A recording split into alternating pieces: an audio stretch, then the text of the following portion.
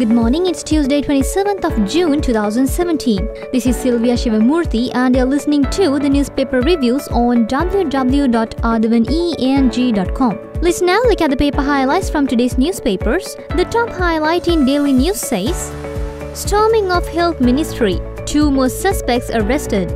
Police have arrested 2 other suspects in connection with a recent incident where protesting students forcibly entered the health ministry premises and damaged public property. Police arrested Dinesh Maduranga of the University of Fine Arts for allegedly damaging public property. Another highlight says, 8 million rupees robbed from van on highway. A group of armed men had fled after robbing nearly 8 million rupees belonging to a clothing store while the money was being taken from one of the shop's branches in Vattala to another branch in Kadavatha in a van. The highlight in the middle says, Puttalam landfill ready by 2019. Megapolis and Western Development Minister Pattila Champika Ranawaka said work on the Aravakulu Sanitary landfill in Puttalam will begin in September and it will be fully operational by early 2019. The government will also establish a central waste management authority responsible for the waste management of the whole country, the minister said. Let's now look at the paper highlights in Daily Mirror. The top highlight says, Sagala storms Cinnamon Gardens police quarters. Law and Order Minister Sagala Ratnayaka paid a surprise visit to the 10-story quarters building of the Cinnamon Gardens police station early yesterday and apparently appalled by its deplorable status, ordered immediate renovations to it, the Daily Mirror learns. Another highlight says, 20 stab wounds in neck and body, says JMO.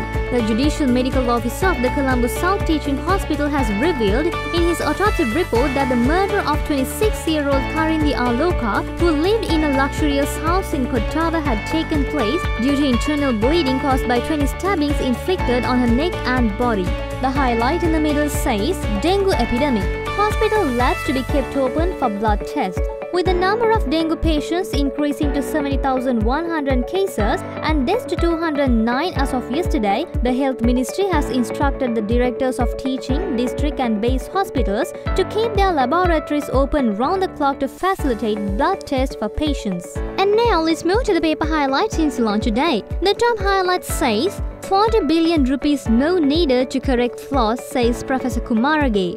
Correcting planning flaws of the Colombo-Kattunayake Expressway will cost the government another whopping 40 billion rupees, a frontline university pedagogue said last night. The new Kalani Bridge has been formulated as a solution to the badly planned and implemented Colombo-Kattunayake Expressway will cost another 40 billion rupees or more, Moratuwa University's senior professor of the Transport and Logistics Department, Professor Amal Kumarage, told the Ceylon Today last night. The highlight in the middle says, GMOA threatens another strike. The Government Medical Officers Association yesterday stressed that countrywide strike will be launched on Friday if the government fails to take a decision to nationalize the South Asian Institute of Technology and Medicine. Another highlight says, government to issue a fresh statement.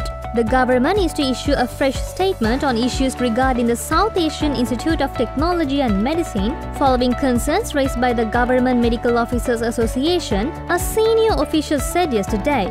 That's all for today's newspaper highlights and we'll get back to you with more news tomorrow. Thank you.